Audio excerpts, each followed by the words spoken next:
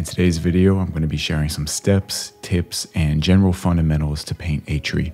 Also, stick around for the end for a bonus step where I go over how to make color variations of the tree. So with that said, let's get into it. The first thing I'm doing here is laying in a basic shape for the tree and really just sketching out the branches. I'm using a flat color here. It's a pretty neutral, desaturated orange-brown, and I'm just trying to figure out the composition and how all of this is going to be situated. I'm using the first few minutes to get a rough sketch of the layout because having a solid composition is crucial for everything that will come after. I don't want to worry about detail, lighting, texture, or any form yet. The most important thing right now is to get this flat shape looking good. The initial color that I've chosen doesn't matter too much because I'm going to get more color variety on top of it later, so it's just a placeholder. As I'm building up this shape, I want the bottom of this tree to be thicker, and it's going to start to get thinner as it goes towards the top, as most trees do. I have this twist or bend shape on the tree, and I think it adds a nice dynamic feel. So rather than just one stiff, tall tree, which may feel boring, it has more movement or life to it. In general, trees can grow in a lot of different ways, so I find it a fun thing to study or paint, being able to see how trees can wrap around things, twist, and just create a lot of unique and interesting shapes. And so sticking to this main branch of the tree, as it turns up to the left there, I'm having these smaller secondary branches coming off of the sides, and then I'm working on these tertiary or third level tree branches shooting out from those. So I'm going for that 3-level system whenever dealing with trees. So you have the one main tree branch in the middle, and then you have some secondary tree branches shooting off of the sides of those. And then from the secondary branches, you have these tertiary branches, which are going to be the smallest and thinnest. And you can always get more detailed after that if you want to add even more and have maybe even a 4th level of tree branches, but just try not to overdo it though. But I'm mainly sticking to that 3-level idea, at least in the beginning. And of course, I may add more branches later on if needed. I'm adding a new layer below the branch layer, and I'm going to start to paint some tree leaves. Again, just using a round brush. And having this layer below the branch layer keeps these leaves behind the branches that I've already painted. So I'll start by getting in these general shapes with this dark, neutral, yellow-green color, and just figuring out the silhouette very similar to how I handle the tree branches. And so I'll have some areas of negative space where the tree leaves aren't as clustered together and we can see through them. I don't want to do too much of that though because it will also become too busy in detail if I'm not careful, but having a few pockets where we can see through the leaves can be a good thing. Another thing to keep in mind when painting is detail density and distribution. So for example, we have this one big leaf cluster shape at the top left there, and then I'll add some medium shapes around it and have some smaller shapes detailed below those. So without getting too much into all the art theory behind that, just know that I'm paying close attention to shape distribution and keeping them grouped well so they don't become too noisy or repetitive. It's all about having a good balance. In general, I really need to regulate how many details I add to this tree, especially in the beginning. Later on, when everything comes together, sure, we can go in and add some more details, but for now, I don't want to get too carried away. I'm also staying pretty zoomed out when painting this because I'm trying to focus on the overall silhouette of the tree. It's really important to be aware of how your silhouettes or shapes look, because if your shape looks clean and reads well, then a lot of times you may find that the final piece will also read well. But if your shapes are hard to read or messy, it may not matter how well you render or detail something because the underlying structure might still need some work. So staying zoomed out can help keep you focused on what's important. Now with the overall silhouette looking okay to me, I'm going back to the tree branches here just to take my mind off of the leaves. I know they're going to need some more minor work later on, but I decided to start getting some form, color, and a little bit of detail onto the actual tree, its branches, and the trunk itself. So I'll sample the base color that I used for the tree, and I'll just start painting in with some lighter and more saturated oranges just to get some basic rough form on the main tree branch. And so all these details are on a clipping mask layer, which is really useful for keeping things confined to a certain shape. So in this case, if I make a new layer above the original branch layer and set it to clipping mask, everything that I paint on the clipping mask layer will only be visible within the shape of the layer below it. And that's one of the reasons I try to pay so much attention to how the silhouette looks early on, because if it looks good, then we can simply add a clipping mask to it. And now all these details that I'm painting aren't breaking that shape. I'm able to paint these details in without having to worry about being messy along the edges or drawing outside of the shape. And it just keeps things clean and much more simple, so we don't have to go back in and clean up the edges later on. I'm also adjusting the size of the brush every now and then. So I want a thicker brush size for the bigger parts of the tree so I can fill in more space quicker. And for the finer details, such as the small branches, you'll see me bring down the brush size to be quite a bit smaller. This brush does have pressure size, so I can somewhat control the size of the brush by how hard I press with the pencil. And as for the opacity, I'm pretty much keeping it at 100% throughout this whole painting. Although the brush also does have pressure opacity, so the lighter I press, the lighter the strokes will be.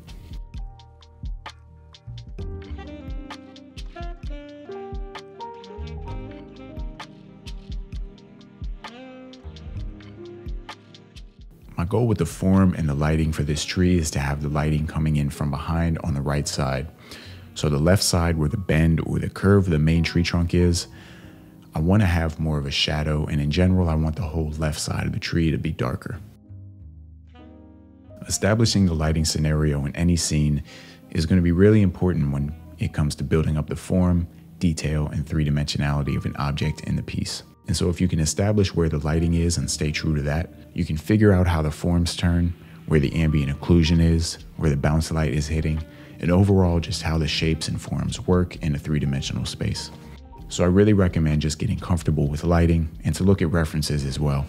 And doing studies from reference will help you get familiar with how lighting works on three-dimensional objects, because personally I've had hard times making things feel three-dimensional myself, but with some practice and patience, it does get easier.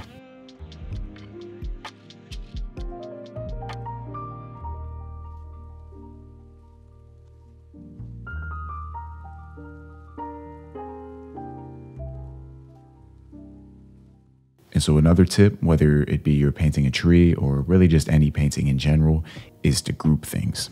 So for example, the bottom edge of the tree trunk has that dark brown color, which is the same value for the most part all along the entire bottom side of the tree.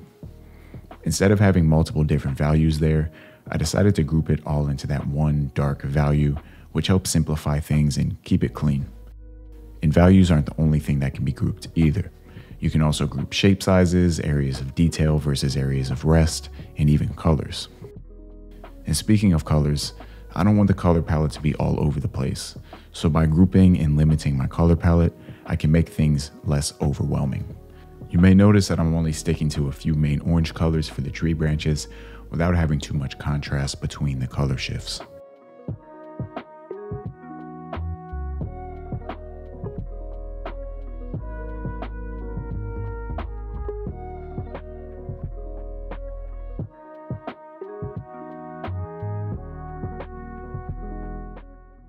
When painting this detail, I'm only using the round brush to do this. In my opinion, the brush choice doesn't matter as much as it may seem, so as long as you're using something that you generally feel comfortable with, then you should be good. What's more important are the fundamentals, such as some of the things I've been talking about so far. These are the things that I'm more concerned about when painting. Here I make the background canvas color darker because I want to get in some rim lighting on parts of the tree, and I want that to pop out more or have more contrast. And with the lighter background, I just wasn't able to see the new lighting that I was adding in. So I start painting along the right and top sides of some of the branches with a much more warm color to indicate the light hitting the edges. And as mentioned earlier, the lighting is coming from the back right side of the tree, so I'm keeping that in mind when painting the lighting.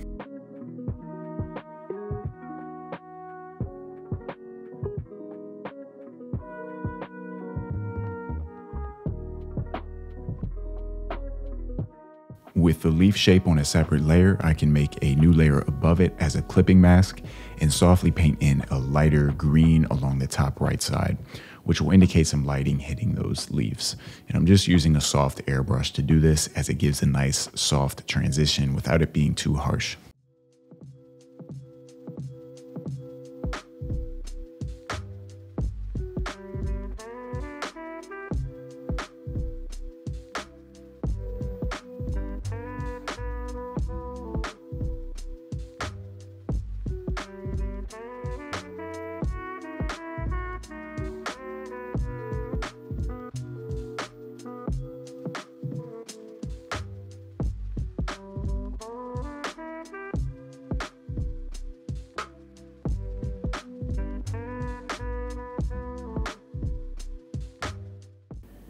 And so at this point, I'm building up the texture, form, lighting, and overall believability of this tree. A lot of it is just detail work. I'll be using mainly the round brush, but I do use some of the airbrush in here just to have some soft transitions between light and shadow. And just playing with these textures and refining some of the edges, adding some small details here and there, and working with the color.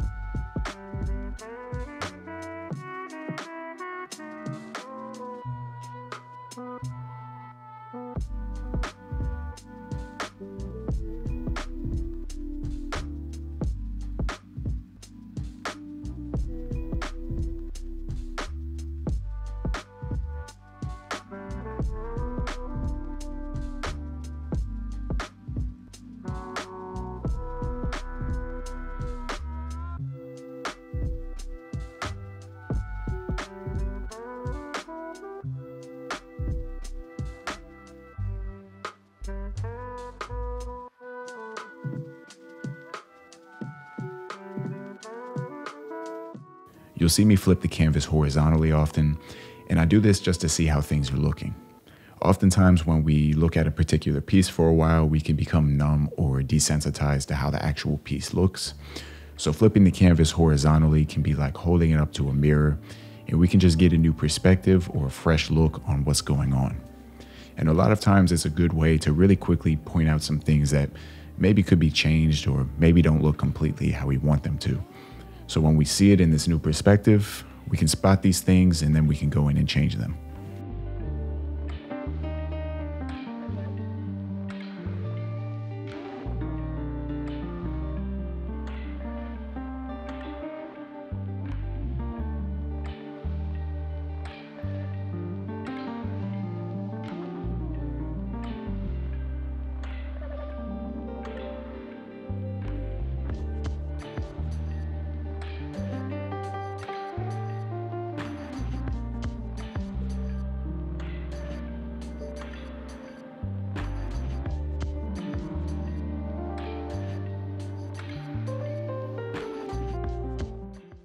So at this point, I'm really just bouncing around to different elements of the tree and continuing to build up the form and the lighting and just make everything feel more polished.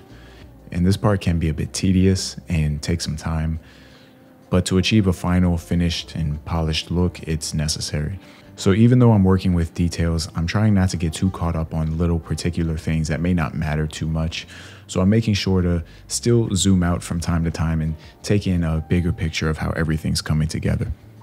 So really at this part, I'd say it's important to have a balance between rendering, but not rendering too much to the point to where things start to become overly detailed. And you can definitely reach a point where you can over render a painting. And so I'm really just trying to keep that in mind. Don't want to do too much, but I want to do enough to where it still feels polished and it looks good.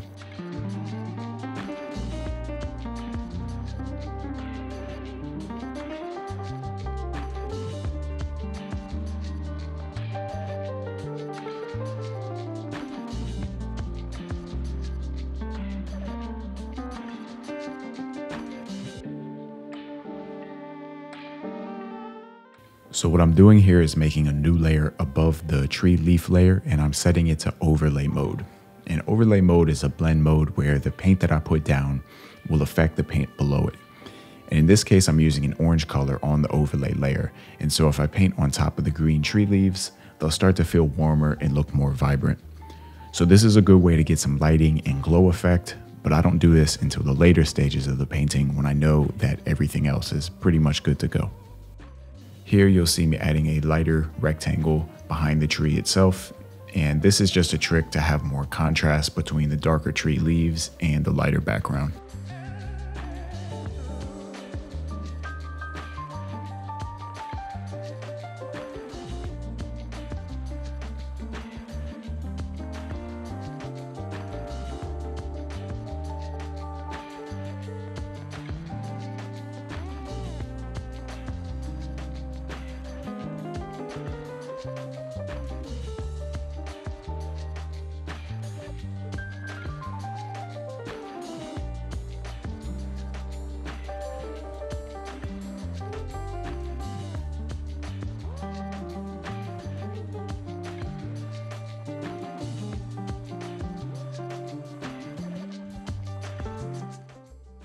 Down at the base of the tree, I'm starting to get in some grass textures by using a grass brush that has a particular shape that I made, and I'm just using a few greens, getting in some lighter parts along the edges.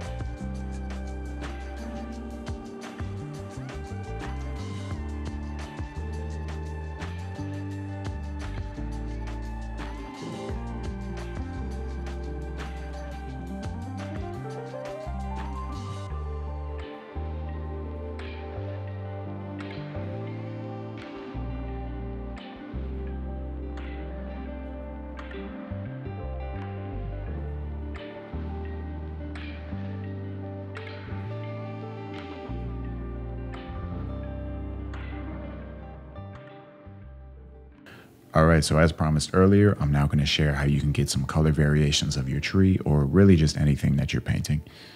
So we have this tree here and it's just about complete, but I want to get some more color variation. So what I can do is go to the tree leaf layer, so layer 3 right here, and I can collapse all the detail clipping mask layers above it. So like for example, layer 19 is this layer of detail along the edges. So I can take that and collapse that down.